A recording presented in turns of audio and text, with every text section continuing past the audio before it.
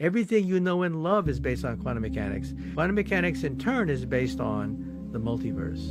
And we're not talking about Marvel comics. We're not talking about Spider-Man. We're talking about the laws of physics are defined in a multiverse. Now, how do you explain the multiverse to an average person? I once asked Steve Weinberg, Nobel laureate, to explain the multiverse in a simple way.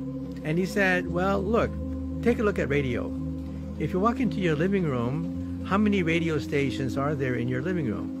Hundreds of radio stations, right? But your radio is only tuned to one frequency. It resonates at one frequency, and that's why you hear only one station. But how many stations are there in principle in your living room? Hundreds of vibrations. Now replace the radio with electrons. The electron is a wave governed by quantum mechanics. How many waves are there of these electrons? An infinite number of waves, just like infinite number of radio waves.